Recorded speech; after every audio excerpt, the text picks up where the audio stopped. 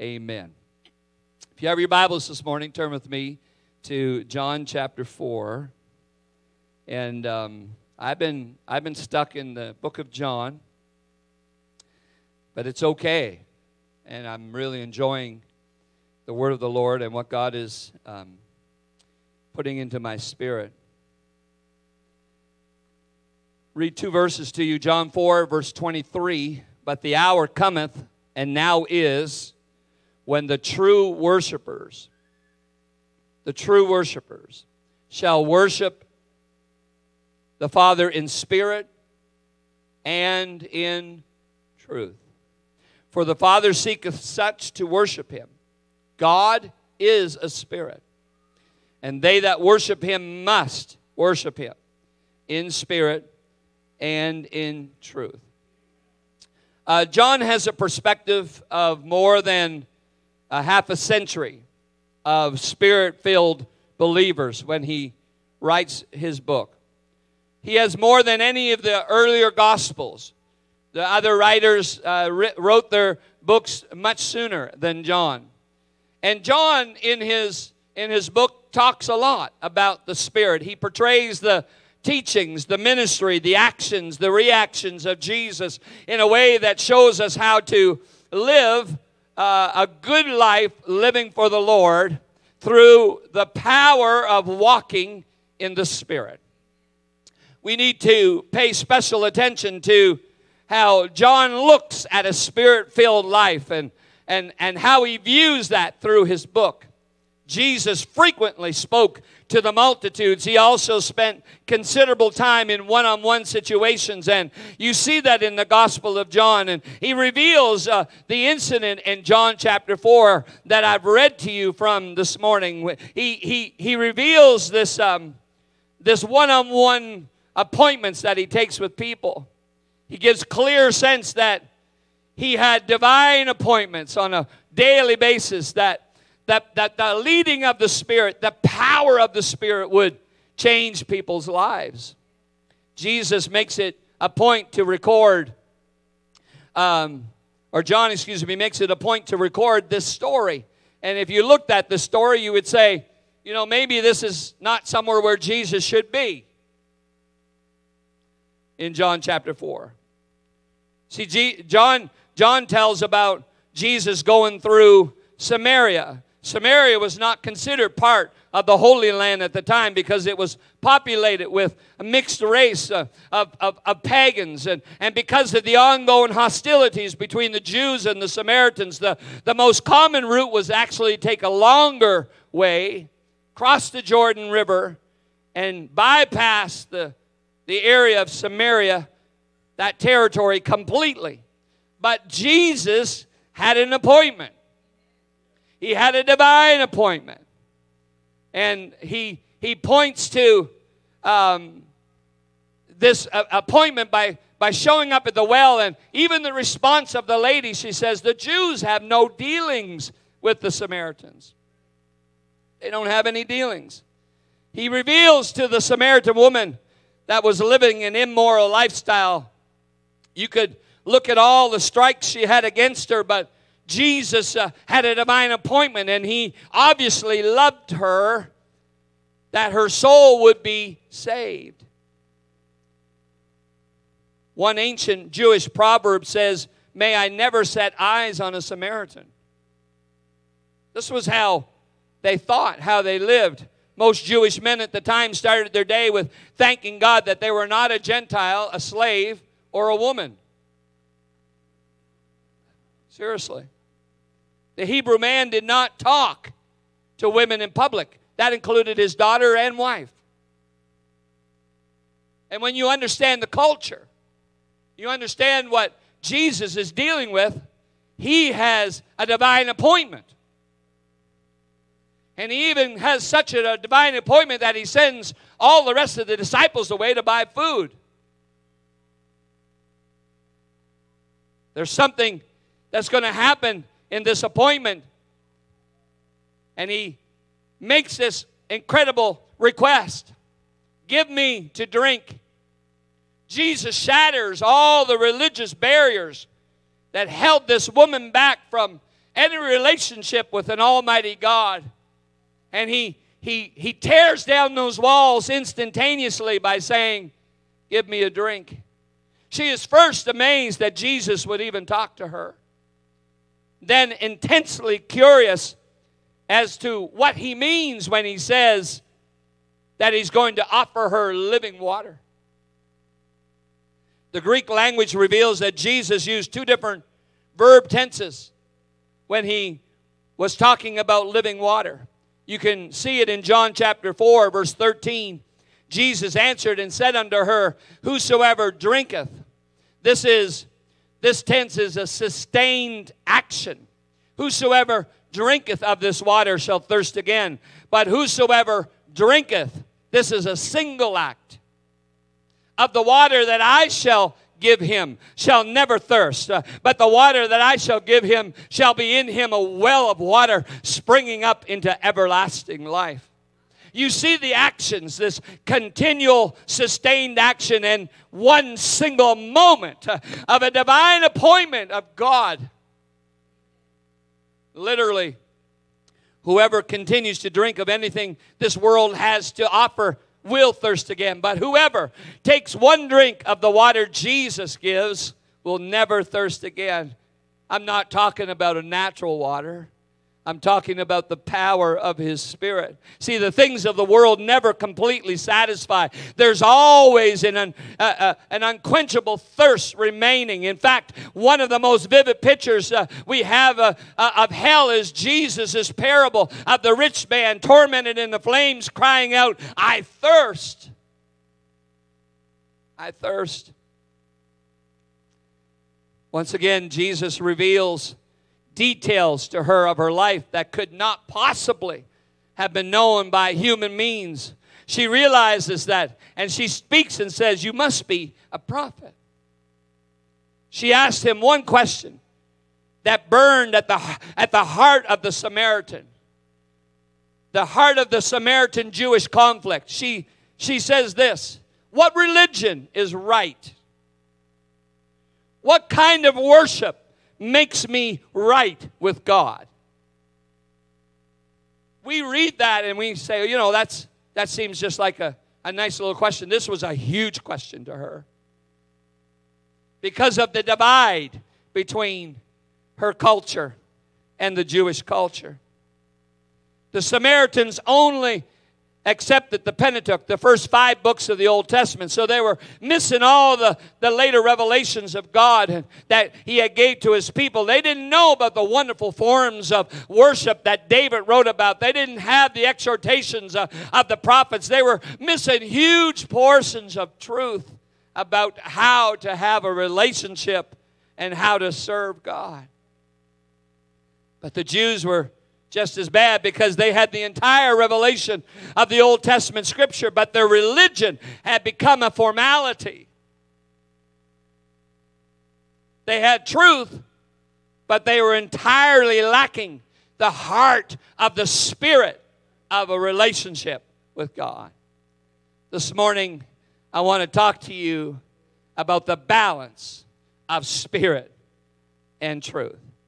The balance of spirit and truth. See, Jesus bypasses all controversy entirely by giving this anonymous woman the most important key to worship, and that was balance. Balance between spirit and truth. He tells her that the Father constantly seeks such worshipers that will worship Him in both spirit and truth.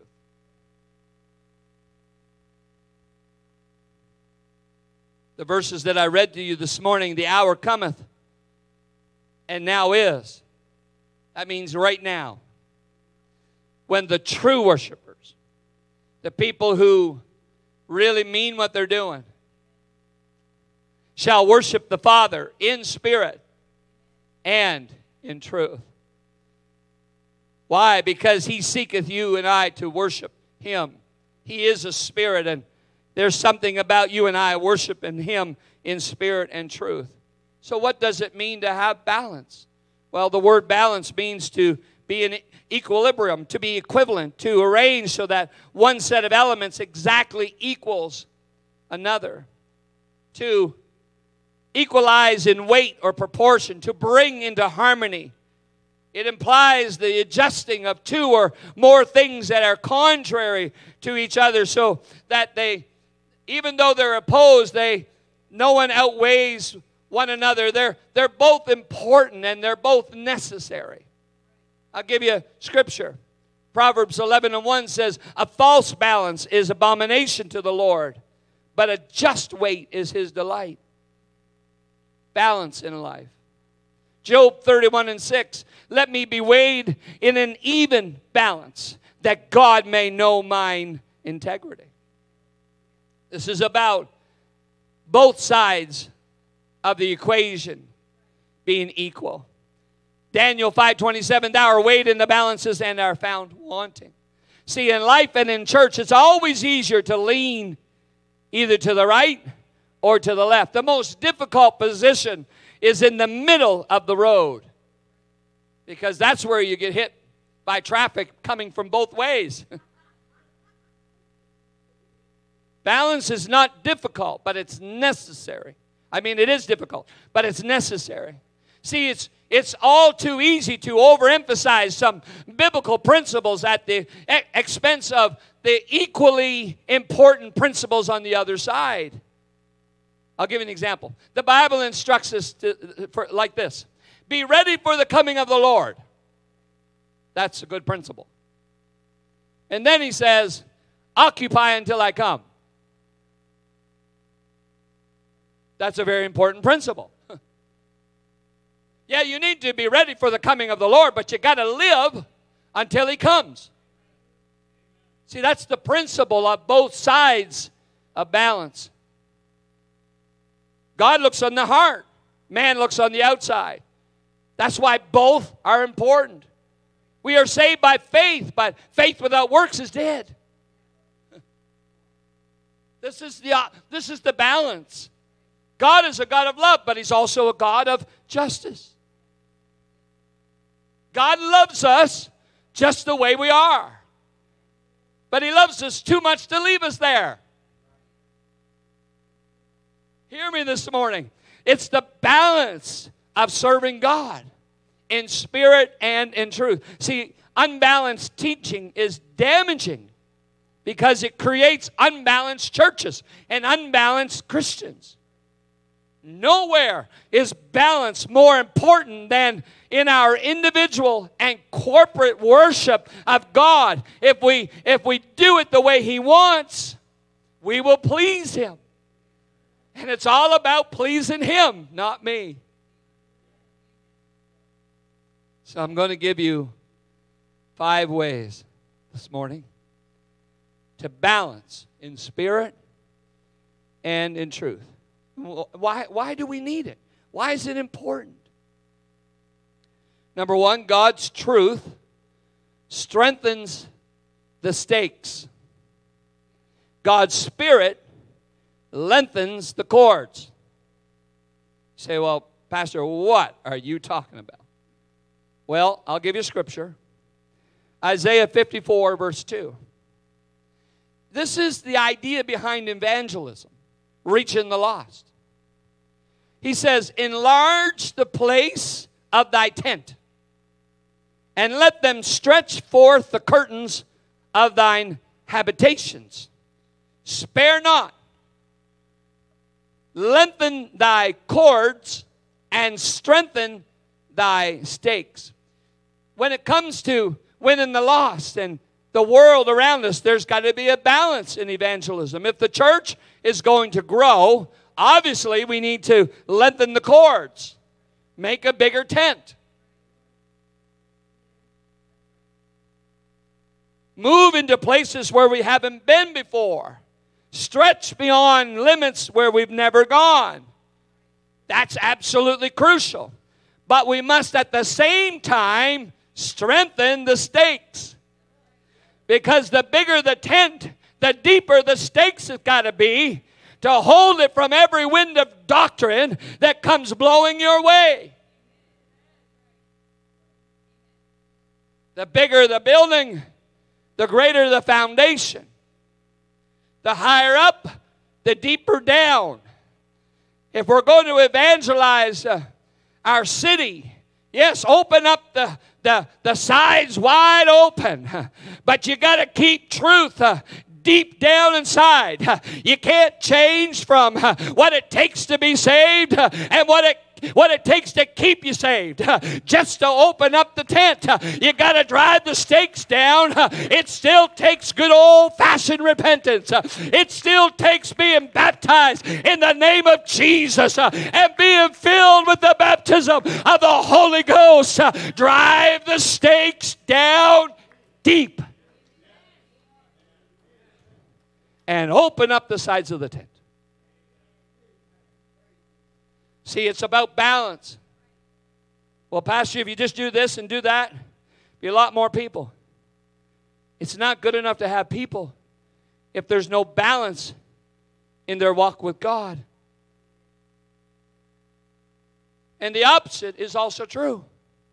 No good to have good old-fashioned doctrine down deep if you can't open the doors. It's not about me, myself, and I.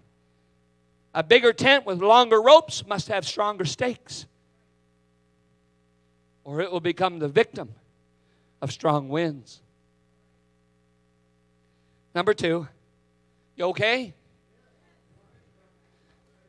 God's truth is a defensive weapon.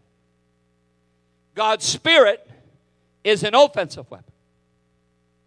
See, the truth protects me when the enemy advances against me. If you've been around me very long, you've heard me say, maybe once, maybe 100 times, you never have to defend truth. Truth will defend itself. Psalm 91:4. He will cover thee with his feathers, and under his wings shalt thou trust. His truth shall be thy shield and buckler. Ephesians 6, stand therefore, having your loins girt about with truth, and having on the breastplate of righteousness. See, God's truth is a defensive weapon. It'll protect you. You don't have to worry about whether it's going to last or it's going to get you through or whether it's going to decay. No, God's truth will remain whether I remain in it or not. His truth is settled. It's already there. It isn't changing. He's the same yesterday, today, and forever. His truth is a defensive weapon. But the Spirit allows me to advance against the enemy. Look what Isaiah 61:1 says. The Spirit of the Lord God is upon me, because the Lord hath anointed me to preach good tidings unto the meek. He has sent me to bind up the brokenhearted, to proclaim liberty to the captives, and the opening of the prison to them that are bound. Let me tell you what the Spirit is. It's offensive. It goes ahead. It advances. Zechariah 4:6, not by might nor by power, but by my Spirit, saith the Lord of hosts. It'll take you to where He wants you to go. Well, this is what it says. Isaiah 59:19, when the enemy comes in like a flood, the Spirit of the Lord will lift up a standard against him. Let me tell you, the church doesn't need to be holding on. We're not holding on. No. This is, we're going to hold the fort. I'm not interested in holding the fort. The truth can defend itself. I'm going to hold on to truth, and I'm going to hold on to Spirit, and I'm going to go to where God wants me to go in the realms of both truth and Spirit. It's called the balance. Truth is my defense, and the Spirit is my offense. It's when you don't have one of them that you get in trouble. I'm just a pond hockey player. Not very good at all. All the pond hockey players think they're good.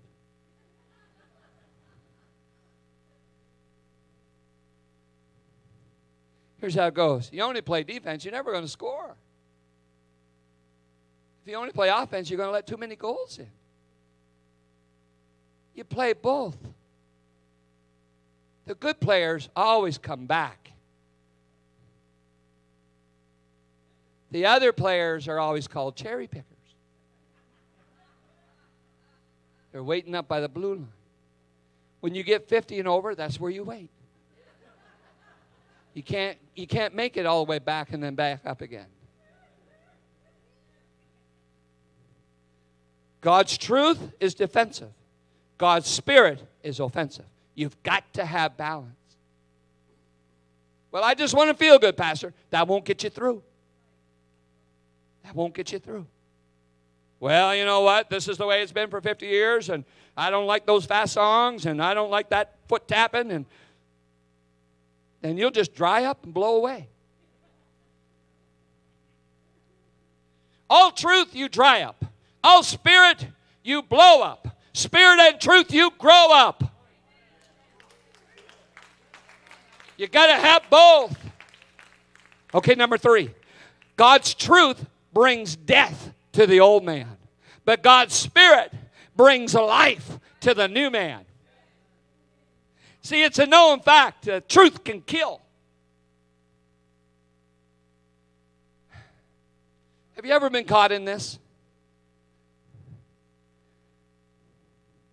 You saw someone's new baby, and they asked you the question, isn't that a beautiful baby? And you don't think it's a beautiful baby? And have you ever been caught in the middle of that equation? This is an article. That truth can hurt. This is an article in a women's magazine. It's not something I read. I just heard of it. These are some questions that should never be asked to the husband. Ever. Number 1, what are you thinking?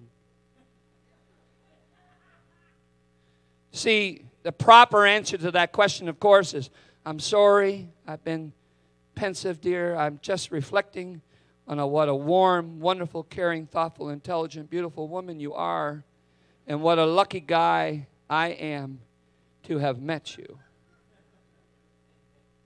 Obviously, that statement bears no resemblance to what the guy is really thinking. Could be thinking about hockey, baseball, hunting. He actually may respond with the most incredible statement of nothing. It's not a question that should be asked. The question of, do you love me? The correct answer to that question is yes, by all means. Those guys that feel they need to add more elaborate words may say, yes, dear.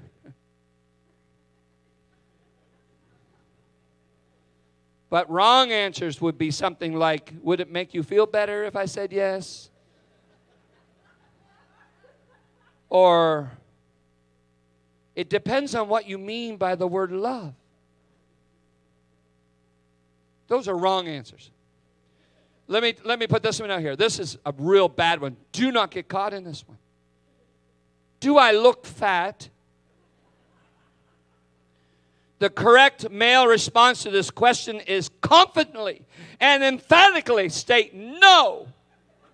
Of course not. Things like compared to what? That's not a good response. A little weight looks good on you. That's not good.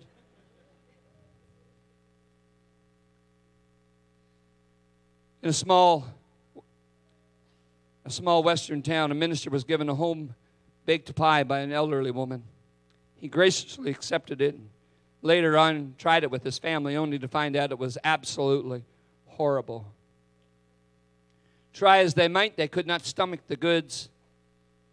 Of course, the next Sunday, The same elderly woman said, "Did you enjoy my pie?" The minister panicked until suddenly inspiration hit him. "Sister, as God is my witness, I can truly say that no pie like yours lasts long around our house." See, God brings truth, and it brings death to the old man. But God's Spirit brings life to the new man. Look what Paul writes. Romans 7:7. "What shall we say then? Is the law sin? God forbid. Nay, I had not known sin but by the law, for I had not known lust, except the law had said, Thou shalt not covet." See, the truth about me brings death to me.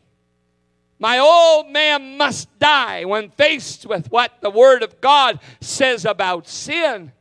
But then God gives me Spirit that brings new life. He's not interested in just killing your flesh. He's also interested in you becoming a new person. Romans 8:26, "Likewise the Spirit also helpeth our infirmities, for we know not what we should pray for as we ought, but the Spirit maketh intercession for us with groanings which cannot be uttered." 8 and 11, "But if the Spirit of him that raised up Jesus from the dead dwell in you, he that raised up Christ from the dead shall also quicken your mortal bodies by his Spirit that dwelleth in you." See, the balance of truth and Spirit is, truth lets me know what I got to fix, and Spirit gives me new life to go on. Listen, I'm excited about good old-fashioned teaching. We need good old-fashioned teaching. But I'm also excited about last Sunday night when I just good old-fashioned breakthrough. You got to have both. Let Spirit and truth become the balance of your life. See, God's truth gives me salvation, but God's Spirit gives me relationship. Listen to these verses. Ask yourself, what saves you? "Receive with meekness the engrafted word, which is able to save your souls. Even baptism doth also now save us. Save yourselves from this untoward generation.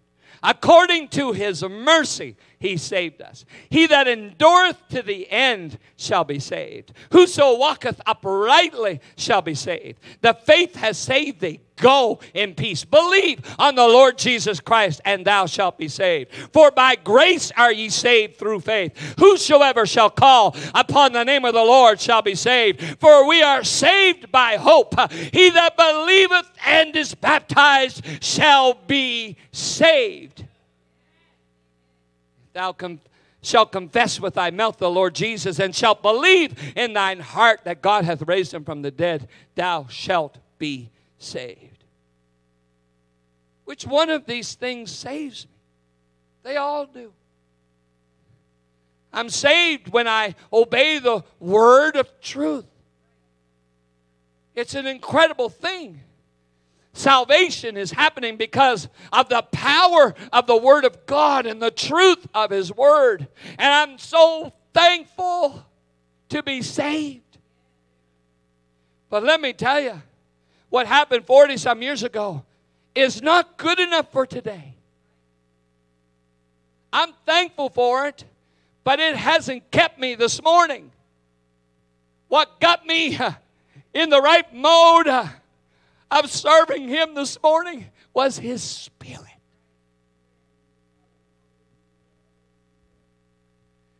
Truth gives me salvation. Spirit gives me relationship. 1 Timothy 2 and 4, who will have all men to be saved and to come unto the knowledge of the truth. 2 Thessalonians 2 and 10, they receive not the love of the truth that they might be saved. See, you got to have truth to get saved.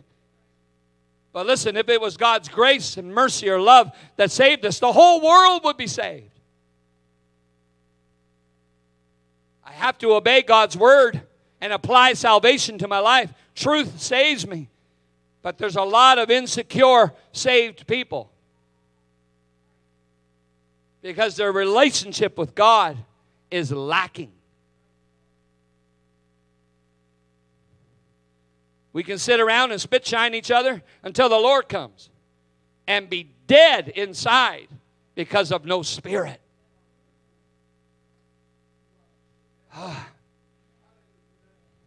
Romans 8:15, for ye have not received the spirit of bondage again to fear, but ye have received the spirit of adoption, whereby we cry, Abba, Father.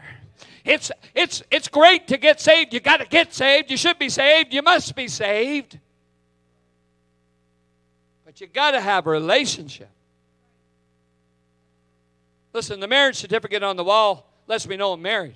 But that doesn't make it a happy marriage. Someone was asked if they're happily married. He said, I'm happy and she's married. It doesn't work. You've got to have relationship.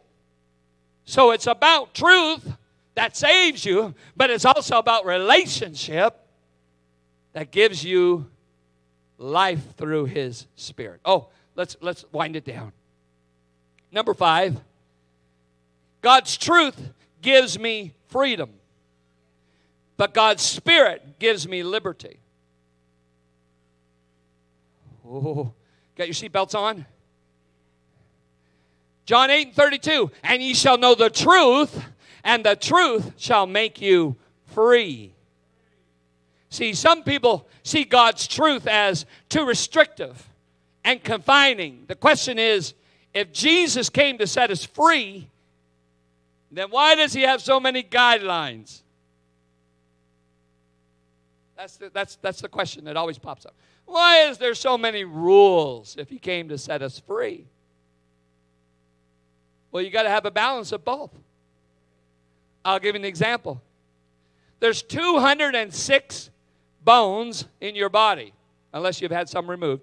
There's 206 bones in your body. They're like rules.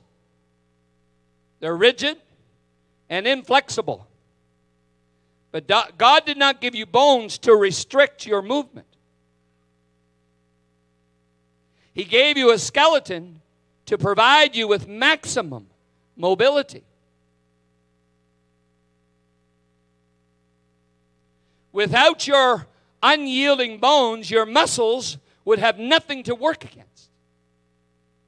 And you would be little more than a blob. Just a blob on the ground. What do you call a man with no arms, no legs in the swimming pool? Bob.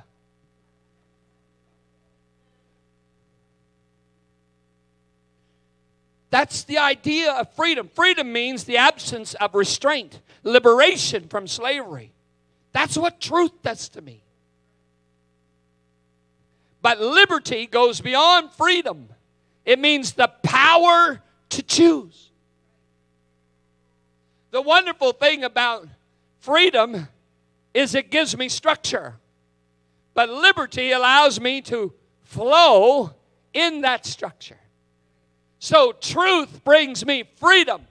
Thank you, Jesus, for bringing structure to my life. But what Spirit does, it allows me to work in that freedom, in liberty. Oh, look what the Scripture says. 2 Corinthians 3:17. Now the Lord is that Spirit. And where the Spirit of the Lord is, there is liberty. Quite literally, God's truth frees me from sin, but God's Spirit helps me to enjoy my freedom.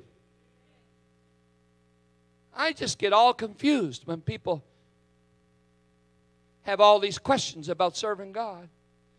Well, I can't do this and I can't do that. What do you mean? You can do anything you want.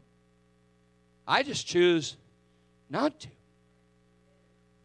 I choose to enjoy the liberty of the freedom God has given me. That'd be like you got the freedom to come to church. Well, you come dredging in. another Sunday. Or you get the liberty of the freedom of coming to the house of God. I'm excited to be in God's house today. I couldn't wait to get to the house of God. Oh, the freedom says I could stay home. But the liberty tells me I'm going to come and enjoy the freedom I have in my walk with God. People get all caught up in, well, this and that. That's not, listen, you got to have a balance. If you didn't have bones, you would just be Bob. But because you have bones, you're more than Bobby. You're Robert. Or, let me put it to you this way. Mere religion isn't much better than sin. They both kill. But a real relationship with God brings life and life more abundantly.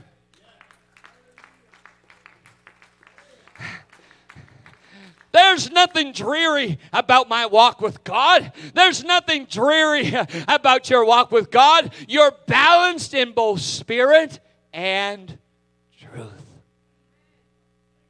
Well, Pastor, I'm not everywhere I need to be. You'll get there. Just keep the balance of both spirit and truth. Just keep it balanced. I'm going to allow God's presence into my life, and I'm going to let His Word take out sin, and I'm going to enjoy the presence of the Lord, and I'm going to let His Word bring me closer to Him. This is all about having a balance of spirit and truth.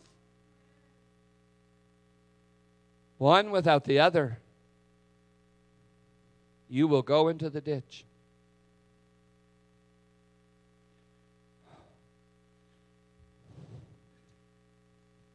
I was praying about today. Maybe it's someone here, maybe it's someone watching online. You have question marks in your mind. I wonder about this, I wonder about that. Question marks happen to everybody. But you bring yourself back to the balance. You know, you may have someone say, I really don't need a pastor. Well, it's not the pastor that saves you. But it is the pastor that prays for you, preaches to you, stands in the gap for you, and stands on top of the wall and watches for you. Prays between the porch and the altar. Spare the people, Lord. That's what the pastor does do. Well, I don't really need the church. I can just do it my way. Well, for a period of time, that may be okay, and then you miss the family of God and the people of God and the rest of the body. And it's kind of like, you know, just you only got one leg, or no, you need everybody. Well, you know what? I don't have anything in common. Well, have you ever looked at your body? Your leg doesn't look like your arm. Your ear doesn't look like your nose. Like it's everything's different. Some people don't even have two ears that look the same. No, seriously. Everybody's different, but it makes up the wonderful body that you are. It's the same with the church. So we're going to keep a balance of preaching the Word of God and the doctrine of the Word of God. But we're also going to keep a balance of a moving of the Spirit. There has to be both. Okay, I'm going to stop. Stand if you would.